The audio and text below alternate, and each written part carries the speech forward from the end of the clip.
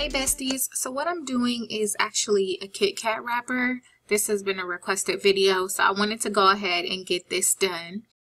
Based off of the measurements of the actual KitKat wrapper, it is 5 by 7, but your actual design space is going to be within this 4 by 6 box ratio. So I did a sample wrapper just to basically show you what you would do and how you would actually design within those boxes. I also did score lines, which aren't necessarily necessary either, but you just need to basically know how much space you're using for each section. So this is the space that you need. You can keep one template so that you know when you're designing each individual KitKat wrapper.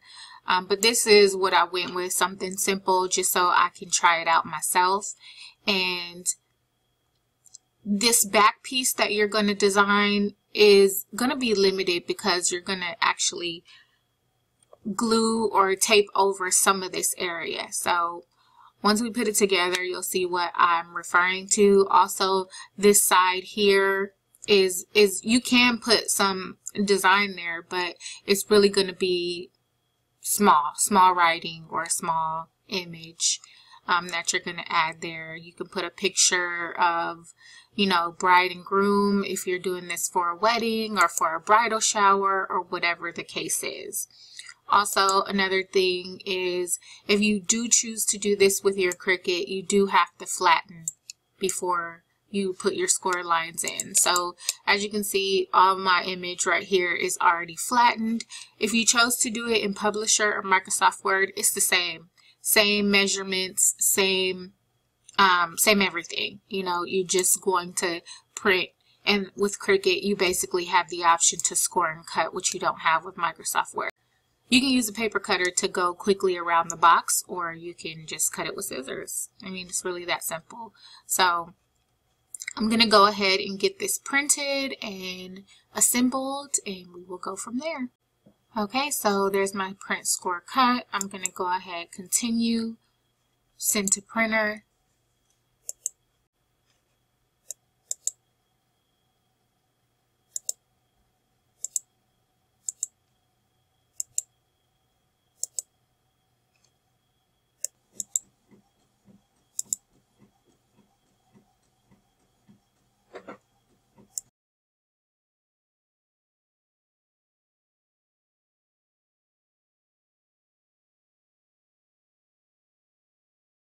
I went ahead and printed 2 copies. This one is on regular copy paper and this one is on glossy paper.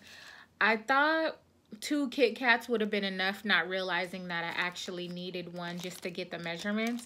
So I only have 1 KitKat to use. So I'll go ahead and use the glossy paper since it's pretty close, but just based off of the size, you can see the 5 by 7 is what you need. And I'm gonna go ahead and assemble this one together. So I'm just gonna use my tape gun. You can definitely use glue or any other methods, but because this is really technically my first time doing this, I really can't say what's the better method, but we'll see how the tape works. Okay.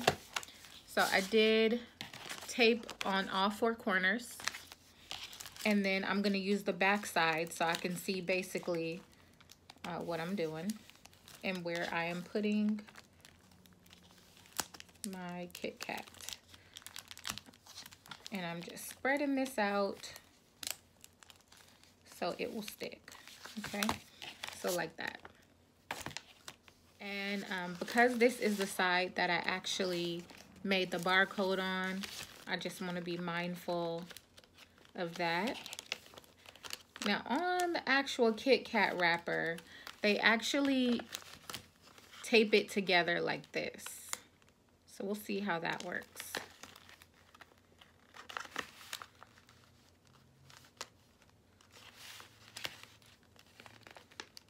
And that's basically why I put my score lines down at the bottom too. So like that.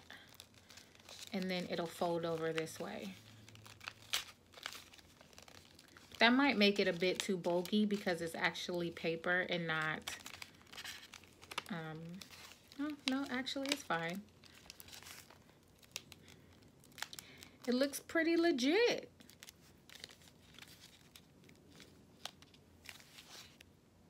I'm gonna trim off some of this edge right here.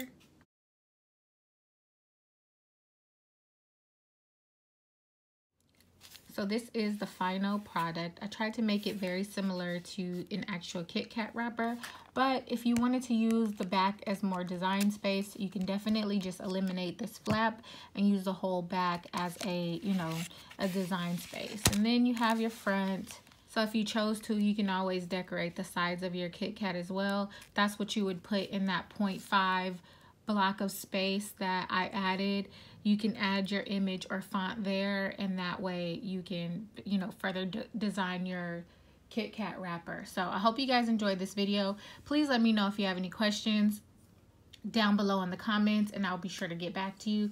And thank you again, as always, for watching. Please like, share, and subscribe, and I'll see you on the next video.